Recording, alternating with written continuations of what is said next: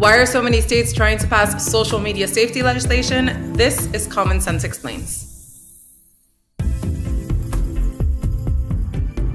Hi everyone, I am Lorena Taboas. Social media platforms are navigating a rapidly changing landscape. Lawmakers across the US are considering dozens of bills that give kids a lot more protections online.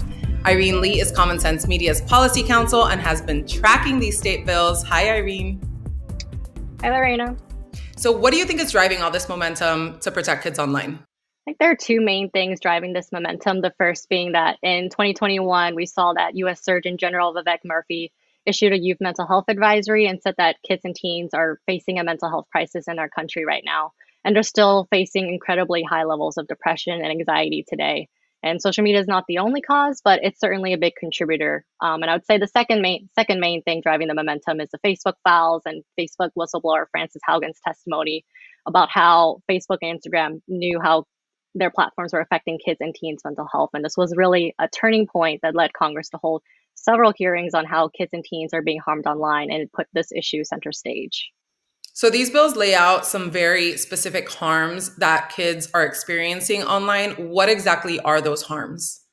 Yeah, so these bills try to address a couple of different harms, the first being privacy harms. So tech companies are collecting billions of data points on users, including minors, that they use to build a profile on you and then target you with customized ads or content recommendations in an effort to engage you. And this profiling and targeting can be harmful for people of all ages, but especially for kids and teens whose brains are still developing and maturing, and so they're just not as capable yet of defending against such advertising. And then these targeted ads can also lead kids to unhealthy habits, like exposing them to things like vaping and gambling and drinking. Another harm is the algorithmic amplification of harmful content. So algorithms on a lot of these online platforms can lead young users down dark rabbit holes where they're exposed to content that promotes harmful things like eating disorders, self-harm, suicidal ideation, and dangerous physical challenges like the Blackout Challenge. Unfortunately, another harm is also sexual exploitation. We've seen that an alarming number of minors have reported sexual encounters with adults online, and many of them have been coerced into producing child sexual abuse material. And the last harm is compulsive usage and addiction. So a lot of times these online platforms utilize manipulative design features like endless scroll, autoplay, push notifications that keep users glued to the platform and make it really difficult for them to get and try to stay off those platforms. So like I mentioned, there are bills to address those harms. They're being considered all across the country: California, Maryland, New Jersey. There was just a bill signing in Utah. What do these bills all have in common? Yeah, I'd say a lot of the state bills that we're seeing that we support fall into two categories. The first being platform liability bills, and then the second one being platform design bills. So the platform liability bills are trying to hold social media companies legally liable for when they design their platforms in a way that they know is addicting kids. And so we just saw this month that Utah passed a liability bill, HB 311.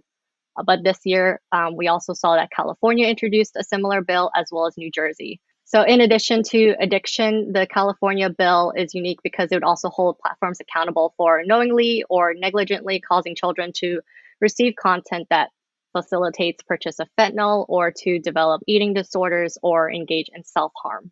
And then the second type of bill are platform design, also called the design code bills. And these essentially require companies to be designing their platforms in a way that's safer for kids and better for their well-being, rather than prioritizing their own engagements and profits first. So they'd have to be performing a data protection impact assessment to determine whether their platform is harming kids, such as how they're using kids' data to be targeting them, and then determine what they can be doing to eliminate or mitigate that harm so more kids will not be hurt when they're online.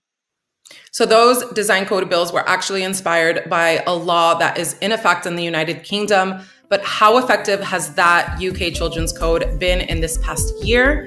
Let me explain. The UK Children's Code was fully rolled out in September 2021. The law requires online services, including websites, apps, and games, to provide better privacy protections for kids, ensuring their personal data is protected within the digital world. Since the law took effect, it has prompted changes by various social media platforms. Meta has limited targeted ads to minors, YouTube has turned off autoplay by default, and Google has expanded safeguards to prohibit age-sensitive content. The code has also had an international effect, inspiring reviews of children's privacy protections in California, Europe, and Australia. So Irene, the California Age Appropriate Design Code Act was inspired by the UK's Children Code. What exactly is this new law going to do for kids in California? So kids in California will have a new level of privacy protections online that they just don't have now. The most notable thing is the law requires minors' privacy settings to be the strongest by default. And so this means that parents and their kids don't have to be going through the dozens, maybe even the hundreds of different apps that they're using and trying to individually go and navigate the privacy settings of each app just because they want their kids' data protected and not shared with various companies.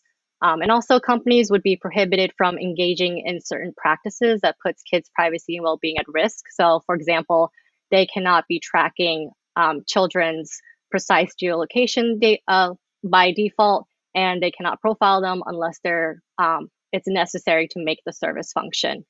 So we're seeing a ton of momentum in the States. I mean, some of these bills have already become law. We're hoping more of them are going to be signed into law. But what exactly is happening at the federal level? We should be expecting to see Congress reintroduce many of the bipartisan bills we saw last year.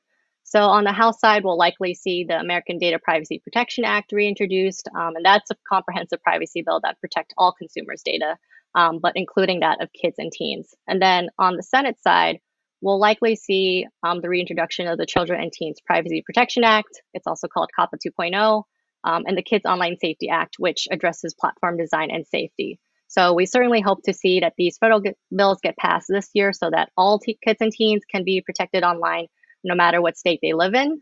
But until then, passing more state bills like these platform liability and design code bills would be really essential to helping ensure that kids and teens in as many states as possible can be protected when they go online. We're hoping more states and maybe even Congress is inspired by all of this action. Thanks so much, Irene, for tracking all these bills for us. I know it is a ton of work, and we invite all of you to sign up for our advocacy newsletter to keep track of all this legislation. That link is in our episode description. Until next time.